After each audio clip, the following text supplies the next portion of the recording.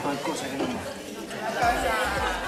Perché abbiamo qui due grandi artisti e io vi ringrazio tantissimo perché avete arricchito la nostra biblioteca con delle opere veramente importanti e devo dire che il pubblico della biblioteca ha già avuto modo di apprezzare e fare delle osservazioni, anzi consiglierei, adesso mi è venuto in mente, di mettere un libro, un quaderno, adesso lo faremo da domani, in cui il pubblico può esprimere anche i loro pareri. Allora abbiamo Marcia Zegarra e Christian Flores, due artisti permiani straordinari e poi li presenteremo meglio. La biblioteca molti di voi ormai la conoscono, però così voglio sottolineare un aspetto della biblioteca che forse, come dire, dialoga con le opere di questi due artisti importanti.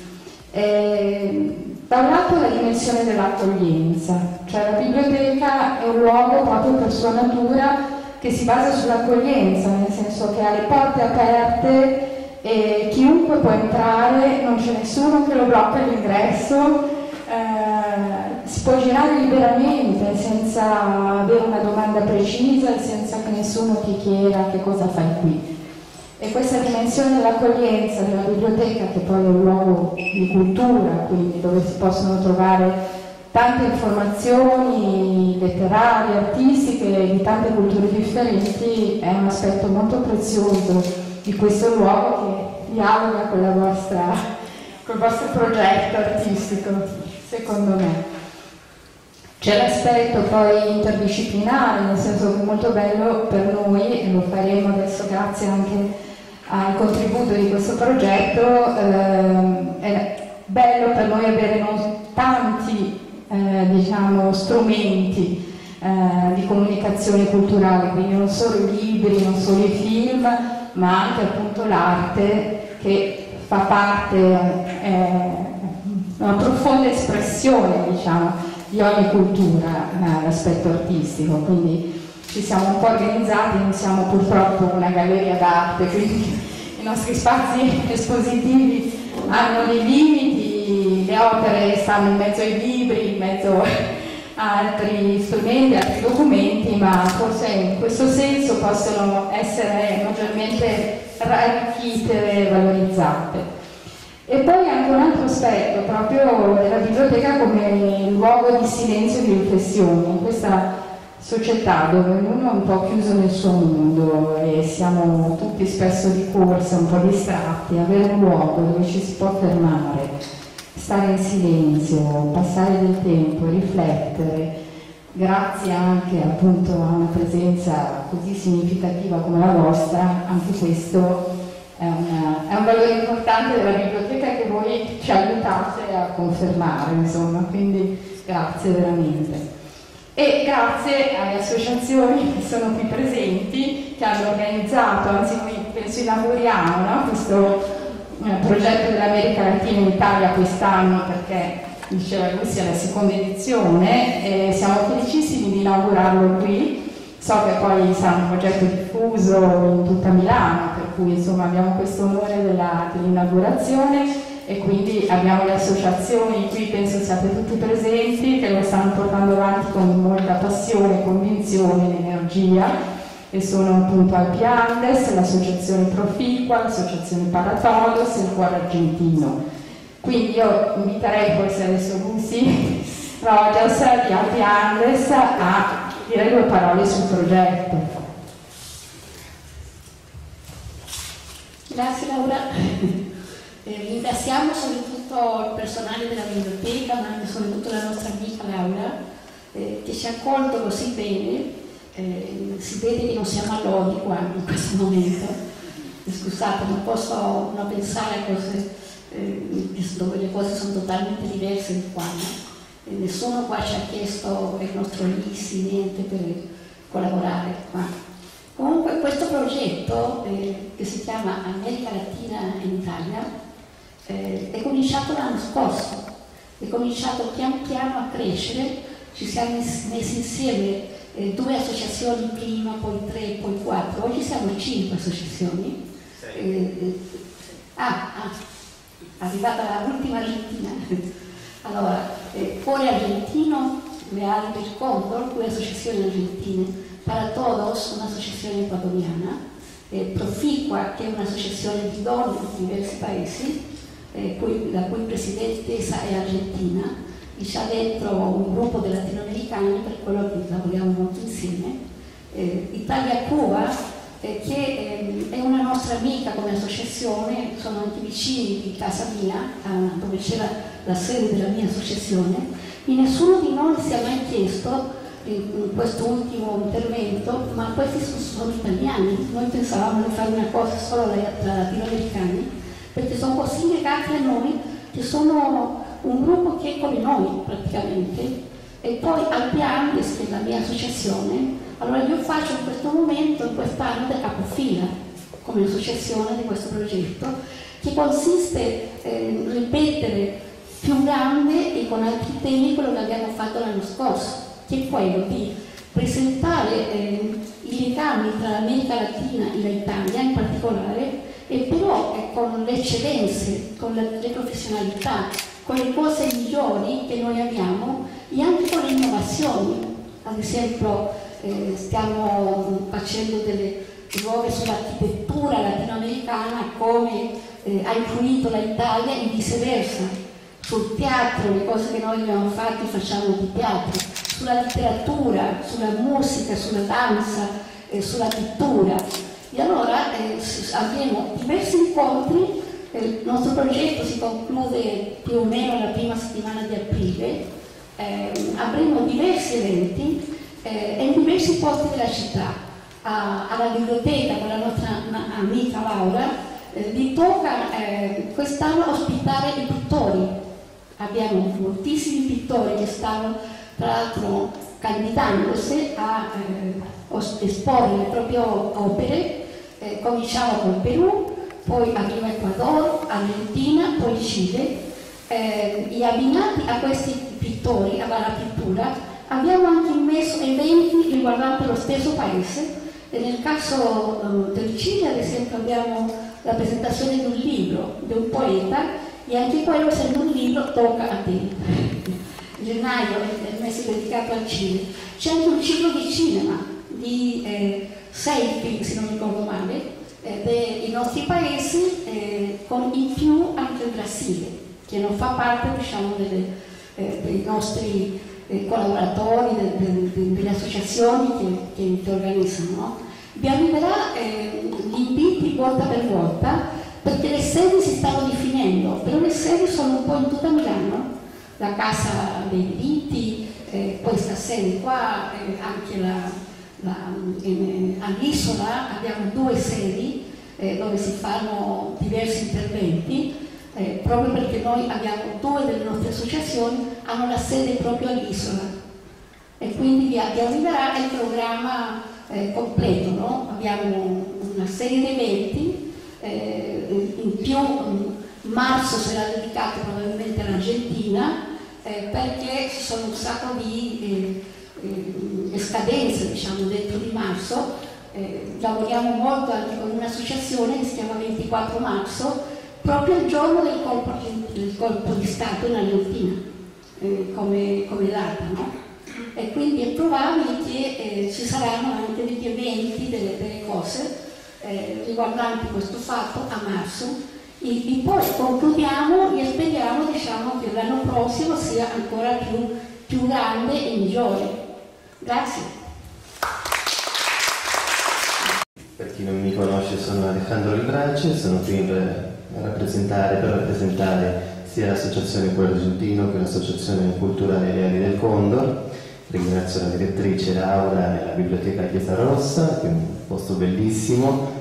Io sono venuto qualche volta, anche se abitando dall'altra parte della città non vengo tantissimo da queste parti, però mi piace molto ed è bello poter collaborare con voi e portare la nostra cultura anche in questa sede, perché l'idea che ho sempre avuto in tutti questi anni di organizzazione, di partecipazione, come diceva Lucy, è proprio quello di essere itineranti, quindi di rivolgerci a tutti i pubblici, di arrivare a tutti latinoamericani, italiani, europei. Io spesso e volentieri mi sono occupato di cinema, poi in sala c'è qualche amico che mi conosce da qualche anno, e il bello è stato proprio questo, di portare il cinema in lingua originale con sottotitoli in italiano, e a volte rivedendo le liste, diciamo, dei partecipanti, degli invitati, dei soci, ho scoperto che abbiamo avuto anche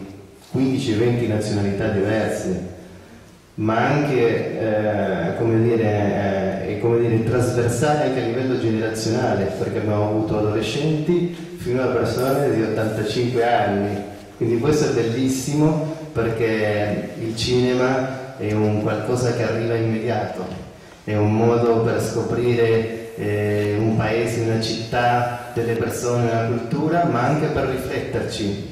Io proprio ieri sera, qui andiamo oltre l'America Latina, ma non mi interessa, ve lo racconto lo stesso, sono andato a vedere un film libanese, L'insulto. Che titolo particolare, anche, no? Un po' così, L'insulto, ma insomma, chi lo va a vedere questo film con questo titolo? Invece, se lo devo sintetizzare senza raccontare la storia per chi non l'ha visto, è un insulto all'ingiustizia e all'ignoranza, perché semplicemente la storia di due uomini che si odiano, un libanese e un palestinese, che addirittura vanno in tribunale, diventa un caso nazionale, ma poi alla fine tutto si ricompone e diventano amici. Ma perché si odiavano? Per ignoranza reciproca, per un'ingiustizia reciproca.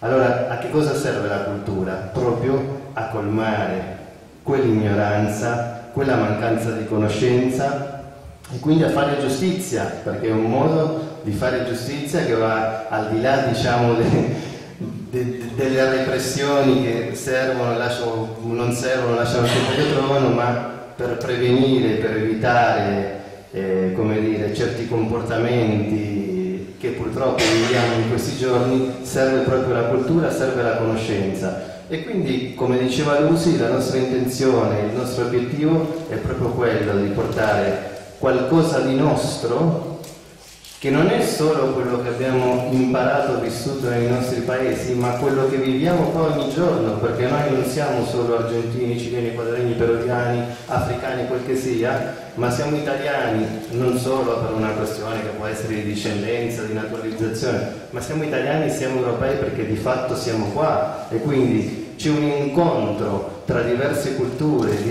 che non è altro che la nostra vita, lo si voglia o non si voglia, questa è la vita di ciascuno. Quindi è normale, è naturale che poi come dire, scaturisca proprio il desiderio di trasmettere queste cose, di condividere queste emozioni, queste passioni, che è quello che per fortuna siamo riusciti a fare l'anno scorso con questo primo incontro che è stato America Latina 2017. Oggi siamo qui per America Latina 2018, che poi avrà un seguito nel 2019, per cui insomma cerchiamo di andare avanti, e come dire, non voglio parlare di altro, ma voglio ringraziare gli artisti, che poi alla fine stiamo parlando di noi, ma qua, signori, stasera i protagonisti sono Marcia e Christian. Noi siamo qui di contorno, siamo qui per ammirare, per ringraziare, ma sono loro che danno il via ad America Latina 2018 in Italia. Quindi grazie di tutto, e passo il microfono alla nostra collega Anna Manzero di Paratolo.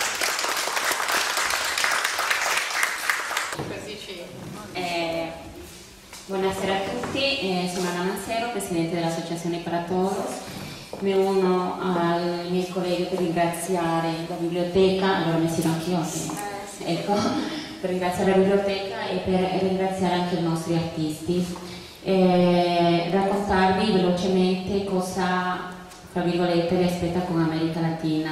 Noi vogliamo raccontare la parte bella degli stranieri in Italia, i lavori belli che noi facciamo, che noi qua non siamo quelli che vengono a fare chissà cosa, noi portiamo anche delle cose e delle professionalità molto importanti, la vogliamo fare conoscere, la cultura e l'arte, perché noi siamo anche quello, anzi siamo soprattutto quello.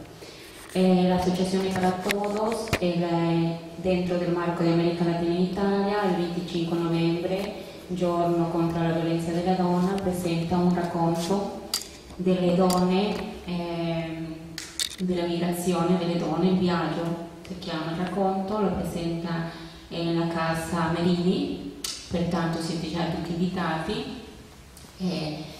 Poi raccontiamo nel convegno che presenteremo, raccontiamo il lavoro, perché noi stando qua in Italia non vuol dire che ci dimentichiamo dei nostri paesi di origine, noi siamo anche America Latina là, siamo America Latina qua, pertanto parleremo dei progetti, delle cooperazioni internazionali che siamo riusciti a portare avanti. E vuol dire, per esempio nel caso della nostra associazione, un bellissimo progetto che abbiamo fatto in Ecuador, grazie anche alle collaborazioni italiane. Mi piacerebbe poi dopo Christian Marcia arriva Boris, che è un giovane ragazzo ecuadoregno che sta studiando, adesso sta molto impegnato perché sta facendo la sua tesi laurea, molto bravo, portiamo qua alla biblioteca, grazie, per quale siete già invitati. La data poi la diciamo piano piano. Niente, io voglio veramente ringraziare a Marcia e a Christian, perché aprire queste serie di incontri di America Latina con loro è un vero onore. Davvero grazie. L'esposizione è aperta per vari giorni, giusto? Pertanto noi con la nostra associazione veniamo in questi giorni a farci fino al 4, tutti quanti insieme, per questioni legali, tutto quanto, veniamo a fare a visitare la mostra, a vedere la mostra, e invito anche a voi, perché la cosa bella è quando noi diventiamo partecipi e raccontiamo all'altro le cose che stiamo facendo. Allora io vi invito davvero che la contattate ai vostri amici, che raccontate anche su Facebook, sul media, su social, sulle mail, che qua ci sono delle cose belle che si stanno facendo, delle cose importanti che stiamo mostrando, affinché questi giorni io veramente mi aspetto che voi portate ancora altro pubblico, perché veramente merita. Grazie dei cuori Christian Marcia. Siete veramente grazie.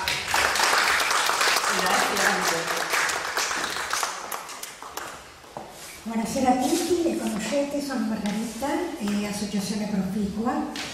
Prima di tutto volevo ringraziarti a te, Paola, che lavori tanto, veramente, ai ragazzi Marcia e Christian, che è un'opera di arte molto interessante.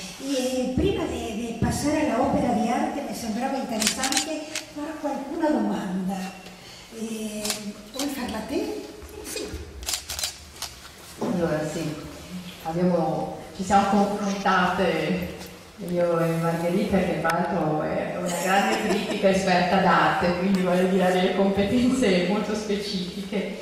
Allora, intanto Marcia è pittrice, illustratrice, scultrice anche di formazione, quindi entrambi hanno una grande formazione artistica e insomma non sono all'inizio della loro carriera di artisti, al contrario, sono in una fase ormai insomma matura. E allora sentirei di chiedere a te, Marcia, siccome avete scelto questo titolo che è molto forte, Anima, colore, immigrazione, che credo che renda molto bene tante sfumature del vostro lavoro e del vostro dialogo anche a due come artisti. Perché questo titolo? Grazie. Prima di tutto, buonasera a tutti. Ti ringrazio Laura per questo invito, a Margherita, sei stata tu il cuore di tutto, allora cosa posso dire? Noi siamo qua con te perché ti vogliamo molto bene, a Lucy, a tutti, a Anna, a tutte le associazioni che piano piano stiamo conoscendo anche noi. E bueno, noi abbiamo scelto questo titolo perché è in comune nel nostro lavoro l'anima, prima di tutto, perché parliamo di gente, disegniamo gente con la pittura, no? Disegniamo gente mettendo l'anima dentro, però anche c'è una cosa vera, che siamo stati con Margherita insieme e con lei è stato il titolo che abbiamo scelto, veramente. Cosa ti sembra, Margherita? Sembra quello, allora è stato un equipo per scegliere questi nomi prima di tutto, però quell'oggettivo era di trovare cosa usa Christian, usa il colore, cosa usa Marcia, il colore, allora anche mettiamo da parte anche l'anima, allora abbiamo trovato questi insieme e è uscito così il titolo Mostra, anima, colore e immigrazione. Allora adesso chiedo a Christian, perché lui ha una grande esperienza d'artista prima di arrivare in Italia, hai fatto diverse esposizioni, si è conosciuto a livello internazionale, un acquarellista nella tua ultima fase veramente di grandissimo spessore. Allora volevo farti questa domanda: cosa ha significato per te trasferirti in Italia? Come è cambiata, se è cambiata il tuo lavoro artistico qui, perché appunto avete scelto poi di venire a Milano e che differenze ci sono, cioè com'è stato questo percorso, no? Cosa vuol dire essere artisti in Italia, a Milano, oggi, rispetto alla tua esperienza, al tuo percorso?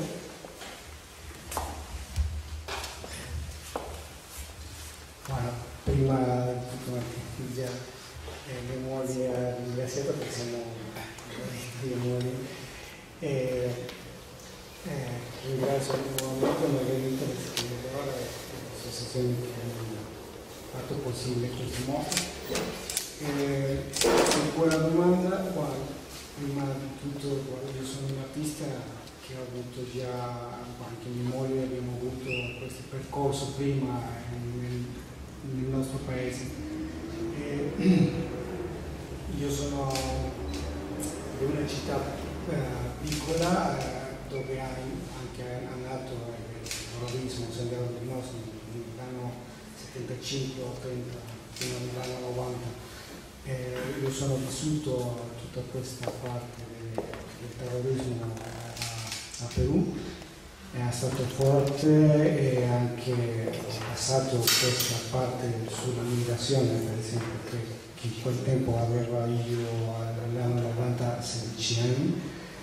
Ho dovuto spostarmi perché c'era tanto problemi, so che migrare e quello anche mi ha aiutato me a fare nascere di più, perché già avevo un po' di talento in quella parte dell'arte, mi ha aiutato anche a esprimere tutto, a entrare, sono anche laureato in arte, ho iniziato già nell'arte a temprana età e dopo quando sono emigrato a Chipa e lì dove ho conosciuto anche mia moglie. E come artista avere vissuto, avere fatto il percorso a Perù e dopo a Italia, perché uno pensa, dice no, io sempre ho voluto anche conoscere l'opera maestra, i santi maestri che noi amiamo. Vederlo prima il libro è una cosa, per un'altra cosa vederlo nel museo è l'opera vera, no? E io sempre stato innamorato di tutti quei maestri che anche ho imparato tanto, no? E di più si impara quando uno lo vede l'opera, no? Perché l'opera ti trasmette con il suo colore vero, anzi c'è anche l'odore, uno può sentire anche l'odore dell'opera. Quando uno lo vede in diretto è come parlare con una donna in diretto, non è uguale a parlare al telefono che parlare in presenza della donna, e l'opera ti trasmette questo. Tutto quel percorso che ho avuto mi ha aiutato anche di trasferirmi all'Italia, prima a Francia, perché siamo stati invitati a una residenza, hanno scelto 2 latinoamericani, per fortuna abbiamo stato noi 2 latinoamericani, Abbiamo fatto un bel percorso in Francia e dopo, ho sempre detto, io vorrei imparare di più dell'Italia, rimanere, conoscere, prendere tutto quello che è importante per noi come artisti. E adesso siamo qua anche come immigrati, questa tematica per noi è importante, conosciamo bene perché siamo immigrati. È giusto, questa è la cosa bella della parte di Perù, fare tutta questa connessione. Non è che ha cambiato la nostra opera, nel senso siamo sempre uguali, però arricchiti di più con quello che abbiamo conosciuto qua, no? Quella è la cosa più bella, anche noi stiamo qui per far vedere quello che facciamo noi. Sì, di questo serve un po'. Grazie. Il fatto di prendere il tema dell'immigrazione, tu volevi aggiungere qualche cosa? Sì, volevo chiedere a Marzia, perché tu nelle opere che ci hai portato qui c'è questo tema molto intimo, familiare, espresso con una grande delicatezza e immediatezza, no? Queste esperienze dei bambini che si trovano così a vivere questa esperienza della famiglia lontana o della difficoltà del riconoscimento, di avere una doppia, come dire, nazionalità, una doppia natura, sono molto, molto d'impatto, colpiscono molto. Allora, queste due opere. Grazie Laura. È nata questa iniziativa quando io sono venuta qua a Italia. Allora, come ha raccontato Christian, ho preso la mia bambina per andare a Francia, lei aveva 2 anni, adesso ha 10 anni. Mia mamma diceva: dove vai? Io vado, mi hanno invitato, non perdo l'opportunità, devo andare via. Allora, ho preso la bambina, ho fatto tutto il requerimento della documentazione e siamo andati a Francia. Ho iniziato a lavorare e in quel momento ho visto la mia situazione, era da sola, non c'era aiuto del papà, né della mamma, di nessuno, però siamo stati un po' fortunati perché era un posto molto bello dove non conoscevamo niente della realtà di un migrante. Era troppo bello per conoscere la realtà, solo eravamo chiusi lavorando. E mi ricordo che prima la mattina faceva di mangiare per tutti e dopo iniziava a lavorare. Christian lavorava fino alle 2 e io iniziavo alle 4, mangiavo alle 4 e finivamo alle 10. Allora tutti venivamo a dormire, solo a dormire, lavoravamo tanto. Dopo di quello siamo venuti qua in Italia. È lì che inizia la mia travessia, la mia esperienza di trovarmi insieme a una realtà dove io inizio come artista con un foglio in bianco, perché solo portavo il mio catalogo di Francia, mi ricordo. Questo io facevo, ho esposto in Francia perché aveva tutto del Sud America, allora io Sud America, di dove non conosciamo niente. In Francia, sì, avanti, è una cosa così, mi ricordo. E una volta che giusto che io studiavo in scuola, passo e dico, vedo un giornale che è un numero grande, faccio così, dico, scusate, sono un artista, non parlava l'italiano, nulla, io pochissimo, siamo arrivati a giugno, luglio più o meno. Non più. Ho visto questi giornali, io so dipingere, so fare delle pitture, magari, sì, giusto c'è un articolo dove è libero e si tratta sull'immigrazione. Allora io lo posso farlo. Allora lei mi dice, allora ti giro le storie e tu inizi a farlo. È così che ho iniziato e io mi sono trovate insieme. E giorno che passava avanti delle persone, io non lo so, però mi ricordo che io ero seduta, guardavo gli alberi Diceva adesso respiro un pochettino perché voleva dipingere in quel momento, mi sono fermata e diceva, quel momento arrivava una scena in fronte di me, era come se qualcuno metteva in fronte perché io disegnassi tutte queste esperienze, anche lo che io ho vissuto.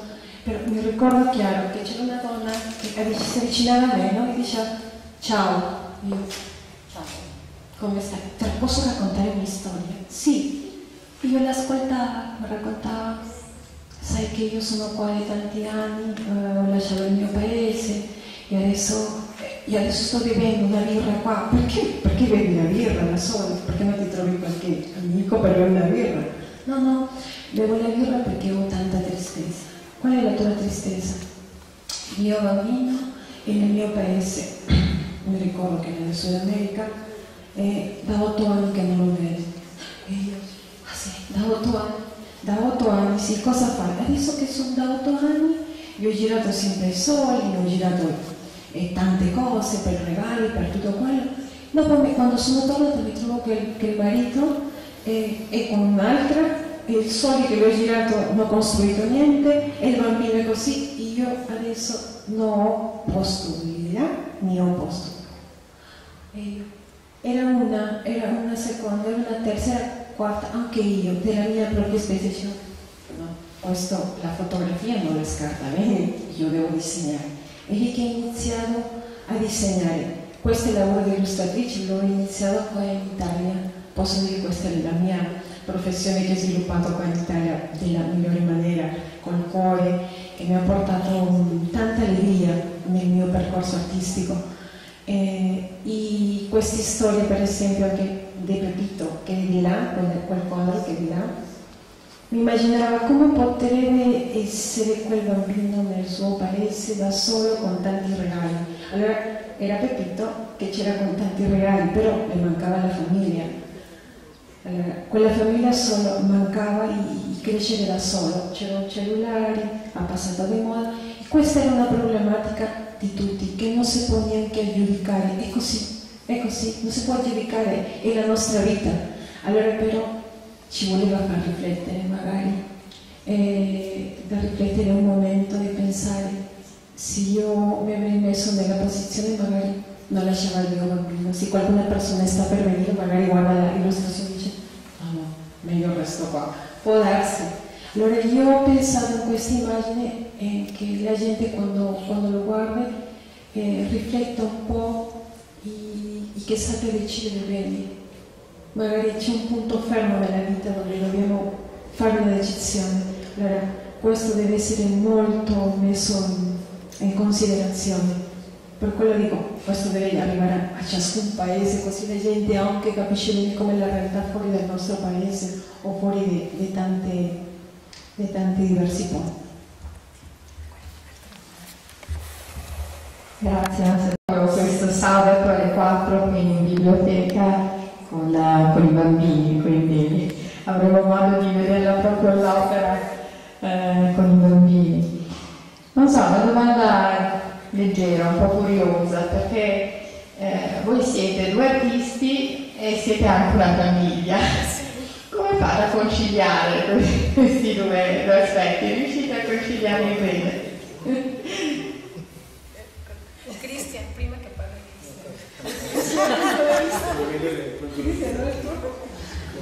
poi chiedo a Christian se vuole, visto che forse siamo pronti per girare le singole opere, se vuoi raccontare un po' della scelta delle opere che hai portato qua.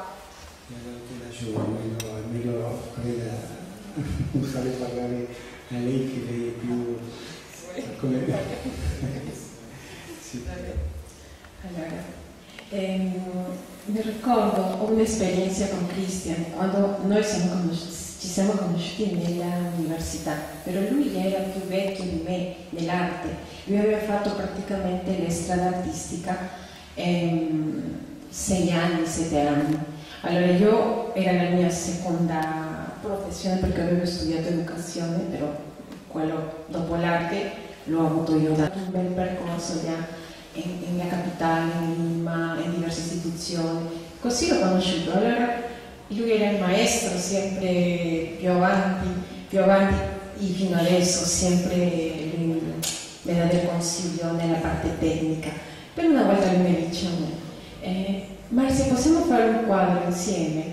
Io, sì, facciamo un quadro insieme, come no? Allora io ho iniziato a disegnare, no? E lui diceva, le manca quello, no. E allora iniziamo praticamente a cancellare le immagini. E io, no, queste no, a vita le dicevano, e iniziamo a litigare. Allora a quel momento abbiamo deciso, mai faremo un quadro insieme, tu e io, mai.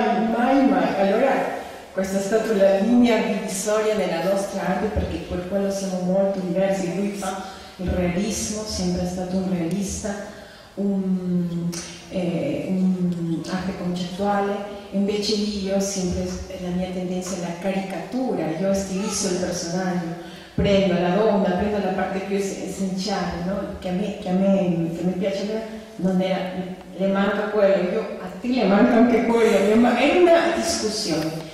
Però fino adesso devo dire che camminando insieme divertiamo mutuamente, perché quando io ho qualche dubbio invece qualcosa non va bene qua, così magari io da sola non me lo racconto, però mi aiuta tanto anche nel nostro oggettivo. È bello perché andiamo insieme sempre nella nostra arte, lui mi dà la forza, io do la forza, perché non è facile andare avanti con l'arte, magari il problema ti corta, ti taglia, tu non puoi fare pitturare come prima perché hai troppo impegno, vai di qua, vai di là, ci sono tante cose. Allora lui mi dice fai, allora lo devo fare, sì, lo finiamo, ti manca finire quello, se anche a te, guarda, ti manca quello, sempre questo aiuto tra noi penso che ha funzionato, però siamo molto diversi.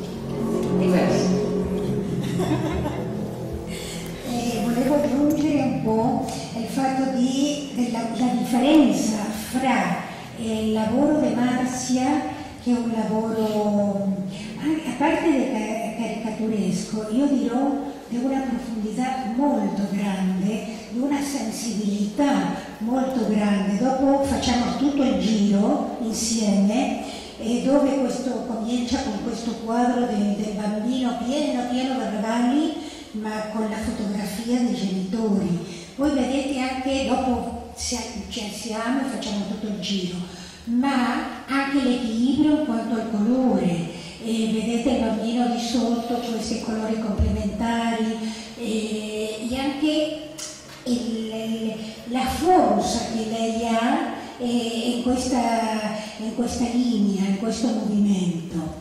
A me lo che mi ha colpito molto, però di tutti i quadri, è stato, ogni quadro di Marcia, dico queste cose per voi dopo analizzarlo, pensarlo, è come vedere un film dell'immigrazione. C'è un quadro qui di fronte dove c'è la mamma, c'è una sottilezza molto grande, questo della mamma che vive in Europa con la luna, più il bambino dall'altro lato con il sole, e quell'angoscia del computer per mezzo. Quel quadro veramente mi ha arrivato e mi ha colpito tanto. Dopodiché più avanti ci sono anche dei quadri che dopo, mi sembra importante che dopo fate il giro anche con loro, il fatto di questa mamma che sta con la figlia, un'altra figlia più piccola, e ha questo fidanzatino che lui parte, ma lui è nero, la faccia di spanto di questa mamma con questo fidanzatino, però c'è, guardate anche questa cosa sottile che è il guanto, come che loro due hanno lo stesso colore nel guanto e quella mirata. Questa è un'altra cosa che mi ha colpito molto di te, Marcia, è l'espressione di questi quadri. Sono veramente di molta intimità, molto femminile, e non solo quello, sino che anche di riflessione, di una riflessione molto profonda. Ogni quadro è come un film dell'immigrazione delle donne, perché o della famiglia. Più avanti c'è un altro quadro anche che è molto, molto significativo, in più in questo momento, dove c'è la bandiera italiana, dove c'è il bambino nero e il bambino bianco, che questi diritti, lo vediamo ultimamente, che questi diritti non sono uguali per questi bambini. Ossia, dopo mi piacerebbe che tu con il gruppo possano fare il giro. In quanto al lavoro del nostro amico Christian, lo che più mi ha colpito è la forza come se tu capta la psicologia del personaggio, ossia della persona. Sì, mi rimonta indietro ai quadri come colore delle patate di Van Gogh, ricordate all'inizio dell'apertura il carboncino, questi quadri che hanno tanto dolore, però allo stesso tempo come chiedendo dei diritti, ossia con una grande espressione. Mi viene in mente anche Goya, l'artista spagnolo, con esa forza della guerra, con questo fucilamento, ossia tanta in quanto al trazo, in quanto all'espressione, in quanto al colore. Io vorrei capire che tu mi racconti, per favore, perché mi è sembrato interessante, di dove sono questi personaggi? Non tutti sono amici, ma sempre mi ha interessato a sapere, conoscere ogni storia. Però della storia faccio un riassunto più forte, però vado di più nella parte interna, forte, quello che sento loro, la sofferenza, e provo di trasmettere quello che c'è dentro di loro con la pittura. In più nell'acquarello, che l'acquarello come tecnica è una tecnica molto bella, bellissima, sempre mi ha appassionato l'acquarello da bambino. E questa volta ho voluto mettere questa intensità della parte drammatica di ogni personaggio. Sono personaggi che ho conosciuto, anche quello che sento, prendo io il personaggio e con la sua storia dipingo, no? E questa è la mia parte del mio lavoro, no? Nell'acquarello, quando uno lo vede, già ti chiama, no, a vederlo di più, perché giusto questo della bellezza dell'acquarello ti invita a avvicinarti, e dopo quando uno lo vede già ti mette dentro, come buttarti dentro dell'acqua al fondo per vedere che c'è dentro, no?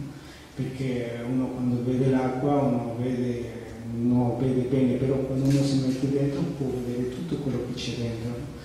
E giusto c'è questa parte concettuale che uso, perché per me prima non è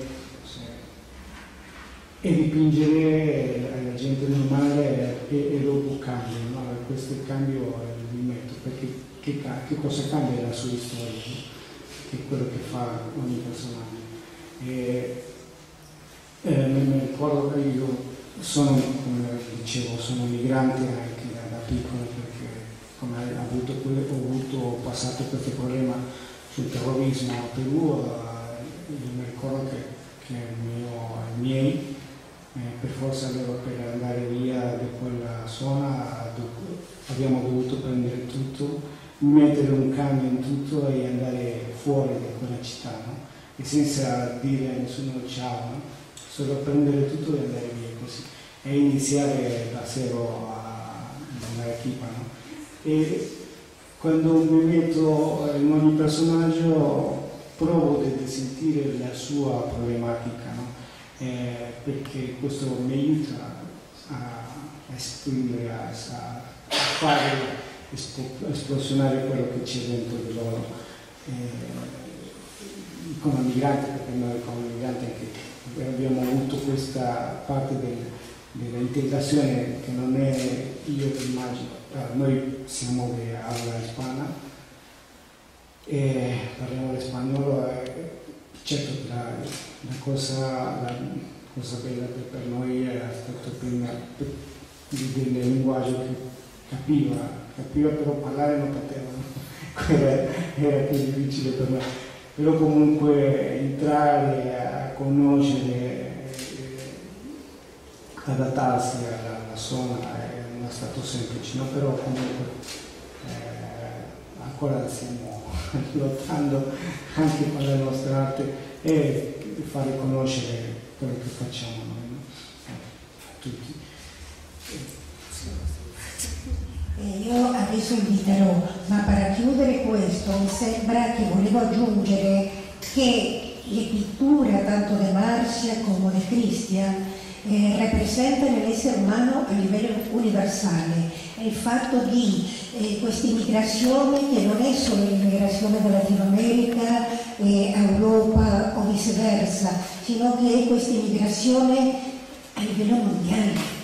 Rappresenta tanto, cioè sono dei canoni che vanno più dell'essere umano. Volevi aggiungere qualcun'altra cosa? O invitiamo? Direi che invitiamo tutti, insomma, è stato un bellissimo scambio, però insomma adesso il tempo un po' scorre, per cui direi che la cosa più bella adesso è invitarvi a guardare le opere con gli artisti vicino, quindi se avete delle domande o forse l'arte parla di più di tutte le parole. Grazie a voi.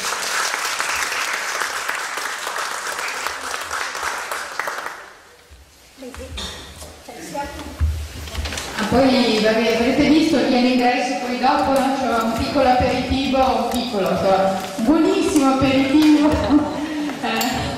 preparato, anche Margherita oggi ha adesso allestito, e dopo quindi abbiamo un momento conviviale così per avere uno scambio tra di noi.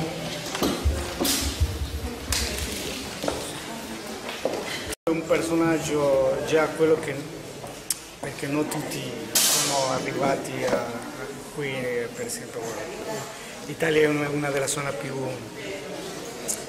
dove vengono di più migranti, no? E questo è un personaggio che l'ho fatto di questa forma perché sono già gente che non ci sono, già non c'è perché già il suo volto non si può vedere, l'occhio,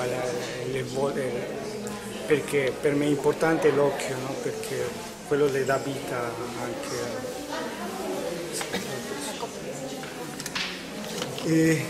E questa drammaticità che per me è importante, no? L'acquarello mi aiuta a esprimere questo, a buttare, a fare vedere, a fare sentire questa tragedia, no? Niente, solo così un acquarello fatta così di questa forma. E il personaggio di dov'è? Il personaggio è dell'Africa, che parlano soprattutto di quello che non ci sono arrivati, di quello che vengono sempre in gomoni. Mi è interessato a parlare di loro. Ogni anno il cambio del telefono, no? Si capisce che gli anni sono passati, però questi regali non servono quando la mancanza sempre c'è un vuoto, no? dei genitori. Allora lui vuole esserci con i suoi genitori e solo ha bisogno di quello. E questa montagna ancora più grande di lui. Ti posso dire una cosa? Sì. Guarda, io sinceramente hanno visto il dolore dipinto con tanta dolcezza. Veramente bello. Una I realtà. quadri sono dolci e lo vedi perché quando ti avvicini lo vedi, dici mamma mia che bello, quando lo guardi ti viene da piangere. E tu dici come fa? Come fa a trasmettere queste due sensazioni così opposte in una opera. È meravigliosamente intensa e molto penso perché siamo mamme, siamo tante cose alle volte e penso che noi facciamo gli artisti in tutte le cose che facciamo come donne, come mamme. Io faccio l'artista per raccontare questa storia triste, perché così resta impressa nel tuo cuore. Se io ascolto quello che tu dici vuol dire che ha fatto effetto quel quadro che ho fatto io. Mi sento bene. Ti faccio i miei complimenti veramente perché raccogliere queste storie così e poi illustrarle così in questo modo reale e forte allo stesso tempo, cioè, è veramente intenso e non dovrebbe nel senso essere esposto qui e questo è un lavoro veramente da far vedere, perché hai raccolto le storie delle persone, hai raccolto queste storie che non sempre si capiscono, le che comprendiamo magari noi che siamo in quella situazione e ascoltiamo, però il pubblico che non è come noi certe volte non sa quello che sta dietro a tutto questo viaggio. Certo, sono gioie e dolori. Vabbè.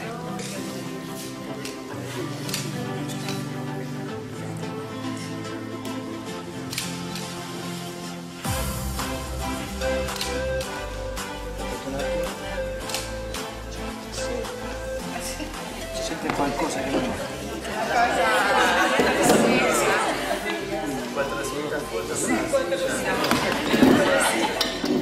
Fotografo la sessione. Non esiste questo, un fotografo si sia da fare qua. La signora un pochettino ancora, signora, grazie. Lei un pochettino ancora, grazie. E io un pochettino dietro. Adesso sì. Oh, finalmente. 1, 2, 3. Occhi aperti di nuovo così vediamo se viene meglio. Devo vedere che si vedono. Anche la ragazza, sì. Tu non ci sei, devi venire magari. Mettiti abbassata lì. Avanti, ecco, adesso sì. Adesso, guarda. Aperti gli occhi, guardate qua, sorriso, i denti, voglio vedere i denti, 1, 2, 3. Adesso sì.